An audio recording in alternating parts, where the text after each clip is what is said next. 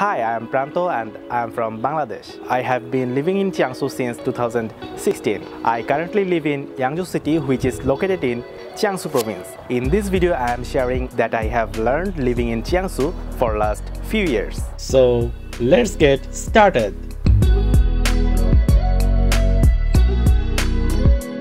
China is actually advanced in terms of technology, transportation, and quality of life you can have. At present, in Jiangsu province has some of the tallest buildings, best bike sharing app, and most convenient public transportation.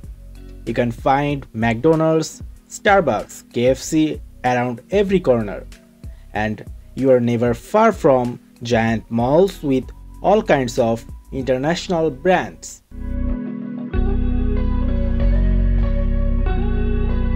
I always hear that Chinese is the most difficult language, but actually learning to speak basic Chinese isn't too hard. You are constantly surrounded by the language and will pick up little things in daily interactions with people. It's actually fun to practice and local people will respect your efforts. I'm not a Chinese expert but speak enough to get by, but learning Chinese character is little bit harder. China has its own social media app. The top app is WeChat and it's amazing. WeChat is a lifeline in China. We used to pay for bills, translate message, add money to our phone, buy movie tickets, order taxi, and so on. I'm currently obsessed with a Chinese app called Douyin. Where can I see funny Chinese video trends?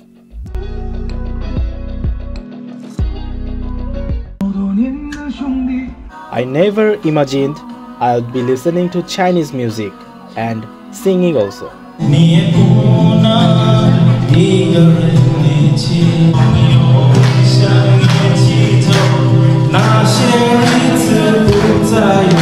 I love finding new Chinese songs to listen to.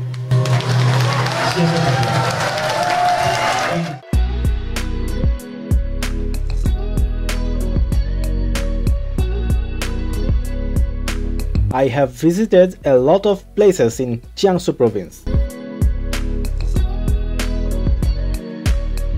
If you spend some time exploring Jiangsu, I think you won't be disappointed.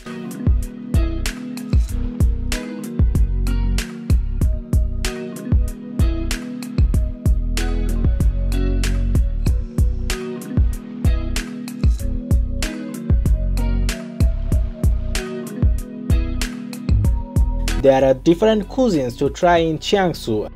All have their signature dishes that will blow your mind.